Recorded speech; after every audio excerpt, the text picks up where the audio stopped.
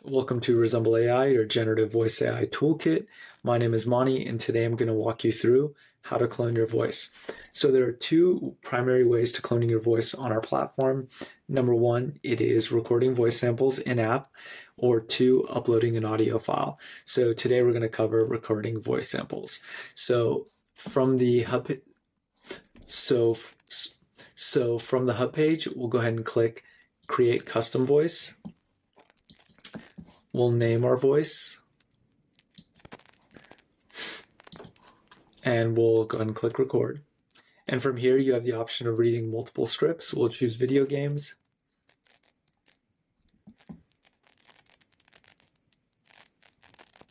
And this is a very important page. This is where I consent to having my voice cloned. So we'll go ahead and record this sentence. I consent to having my voice cloned by Resemble. We'll submit. And now this is where I begin recording 25 voice samples. Now, there's a couple things that I highly recommend. Make sure you're in a quiet environment where there's no echo. Number two, please use a professional microphone like a Yeti Blue. You definitely don't want to be speaking into your laptop microphone. You won't get the highest quality cloned voice. So without further ado, let's kick it off. You're a very mysterious person.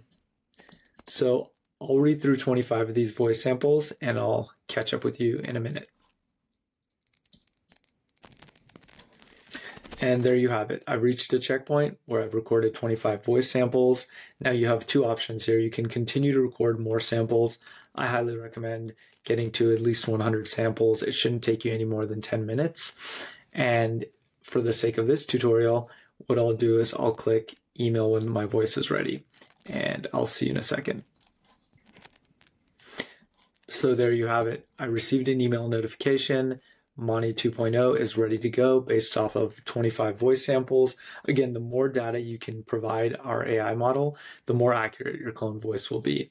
So from here, we're ready to generate content. In this video, we're not going to generate content, but I will tip you off on how to go about doing that. You'll go to the hub page, and there's this create content button. In a subsequent video, we will follow up with text-to-speech and speech-to-speech generation of content. And that's it for this video. Hopefully this was helpful. It's a very seamless way to clone your voice. So if you have any questions, please leave comments in the comment section. We'll make sure to reply. And thank you for watching today.